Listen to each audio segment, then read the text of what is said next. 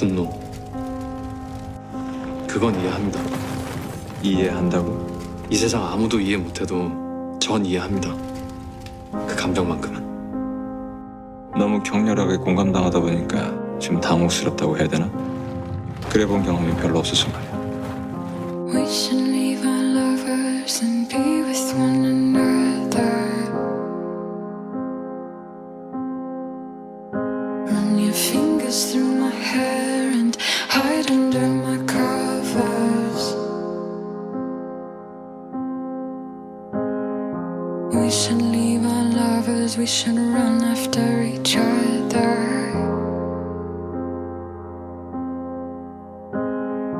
We can share our secrets till they swallow one another.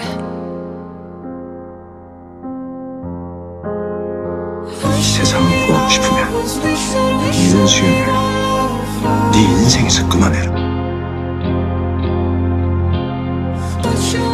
자기네 수연이가 세상입니다. 이해 따윈 필요 없고 선택하지. 내 앞을 막아설지 내 곁에 설지. 긴가한 파스 때문에 그러십니까? 참고로 난 내 앞을 막아서는 것들을 지우는데 아무런 망설임이 없어. 잘 알고 있습니다. 내 편으로 마음을 들지 제거해야 되겠지. 위험 요소는 김가원을 찾아. 지금 제정신이 아닐 거야. 찾아서 데리고 와. 엉뚱한 짓을 하기 전에. 협박은 의미 없어. 나한텐 아무것도 지킬 게 없으니까. 아무것도 지킬 게 없다고? 그러니까는 없어. 김가온 판사도 구하러 가야 될 텐데. 안다. 지금 네 마음이 어땠지? 지옥 같겠지. 영원히 벗어날 수 없는 무관주. 나도 안다. 그 속에 살고 있으니까. 후회하지 않을 자신 있나? 난 네가 원한다면 죽어줄 수 있다. 하지만 넌 후회하게 될 거야. 평생을. 내가 내 형을 죽이고 윤수연을 죽였다고. 그리고 널 이용했다고. 내가 그동안 너한테 했던 말들이 모두 거짓이라고. 김가원.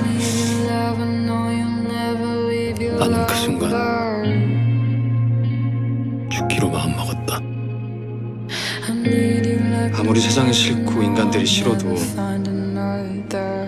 혼자서는 살 수 없어요. 의지할 누군가가 반드시 필요해요. 사람이니까. 실은 그 아이 많이 외로웠었던 게 아니었을까요? 김 판사님은 꼭 원래 이 집 식구였던 것 같네. 잘 어울려요. 난 네가 내 편이 되어주길 바랬어. 만약 필요하다면 그보다 더한 일을 해서라도. 그게 내 방식이니까. 전 부장님이 돌이킬 수 없는 것까지 하는 걸 보고 싶지 않습니다. 나한테 다른 선택지가 없다. 저도 함께 가겠습니다. 나는 신을 믿지 않지만 그 밤만은 누구에게인지 모를 기도를 했다.